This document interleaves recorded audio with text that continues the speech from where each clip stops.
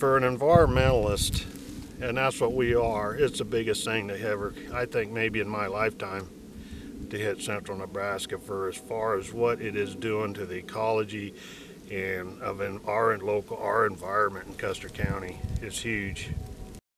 We have a crop consultant that worked for us that has scouted these fields last year, and he's looking at them weekly, and he's counting the populations of the different insects as we go through the year, the weed pressure, and we take that information, and in the wintertime we'll sit down with him and we'll set up a program of how we're gonna deal with these issues. We have, every field every year has somewhat different issues.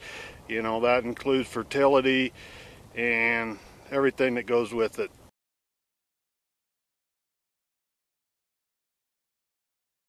One of the things I think I want to emphasize with GMOs, there's a couple things that on a farm level that we've seen that I think most people don't understand and don't realize some of their huge positives for us that live out here in this area is basically the GMOs, what they've done, and this field here is a perfect example.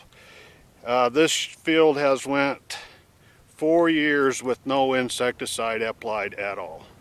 We've used GMOs to control the insect pressures that we determined that we were going to have from the year before, and it's been totally successful. In truth, that's right, because take an example, corn borer for an example, they inserted a piece of gene out of a BT, which is common in soil, in any soil it's in there. And what this BT, it's a bacteria, they inserted a link of the gene into the corn plant, and the corn plant produces a protein that puts it into the green tissue of the plant, and when that corn borer, which is a worm, bores into the plant, eats some of that green tissue, basically that protein that the plant is producing paralyzes the insect's gut. So I mean, in a way, it's an insecticide because it kills the insect, but it's a protein. So like when cattle eat it or we eat it, it's, we eat proteins from every source. You know what I mean? It's not a poison. You know what I mean? But it is an insecticide to that target insect. I don't know a farmer or rancher that's not an environmentalist. But the problem is farmers and ranchers don't have time to be activists.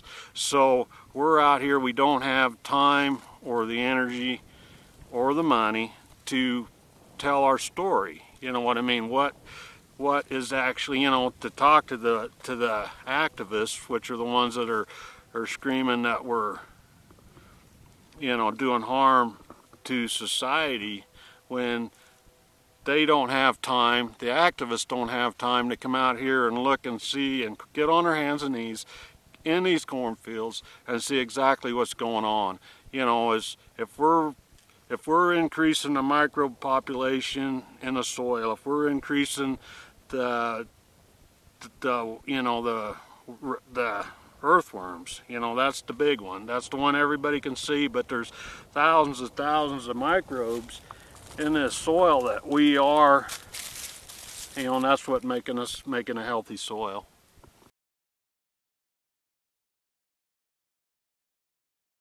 Yeah, organic agriculture is basically, we've looked into it. You've got to go, I'm not real sure, 3 to 4 years without the use of a pesticide or even a herbicide, and then you get certified organic. All the research, and there's been a lot of research done, you're going to get a yield drag pretty much 35%. So if this field, our average normal yield, say 3-year average yield is probably just a freckle under 200 bushel on this piece of ground as far as for corn.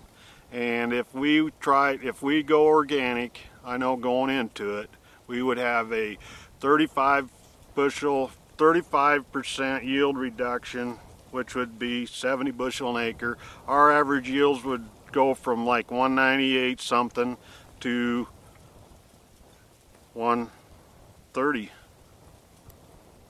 You know, I mean, that's the simple fact is you would have people in the world in third world countries starving to death if the American farmer went all organic. That's the bottom line.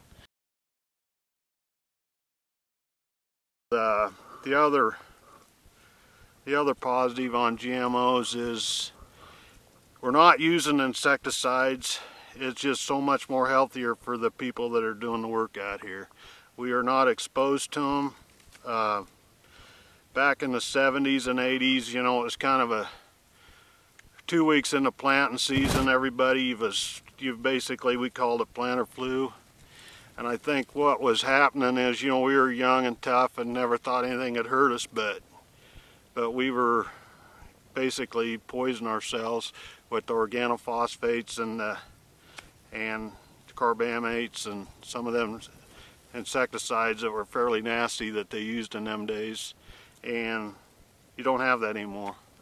It's Mother Nature is greatly improved by the use of the GMOs. Now, you know, I'm not going to argue, you know, the good or the bad and why we got them, but they're here and we're going to use them.